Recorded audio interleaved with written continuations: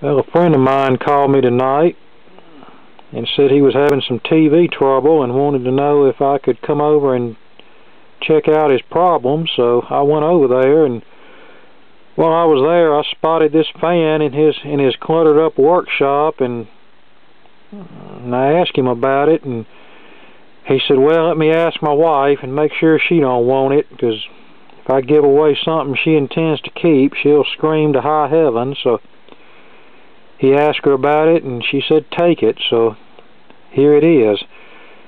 This is another one of those Zero branded fans. It was built by Bersted Manufacturing Company.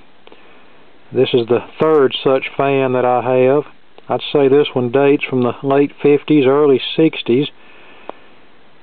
This particular one is a smaller model than the other ones I have. This is an 8-inch non-oscillating model. And when I brought it home, the cage was bent, and I spent about 30 seconds straightening it out, and I applied a little oil to the motor.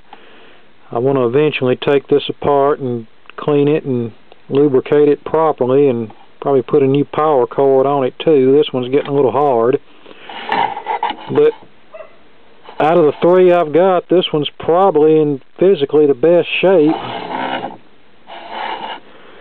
And you can see someone put a inline switch on the power cord. These didn't originally come with a switch. You just plugged them in to turn them on and unplugged them to turn them off. So we'll turn it on and I'll show you how it operates.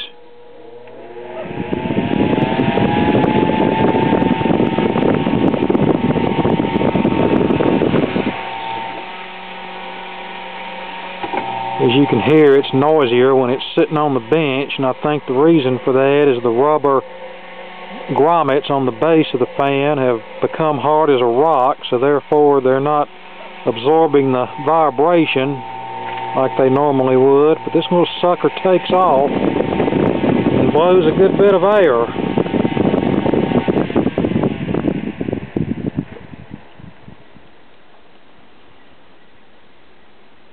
It has a nice spin down time. I don't imagine this fan was used very much, because most of these little cheap fans from that era that I find are usually very beat up, and a lot of times the bearings are shot from lack of lubrication.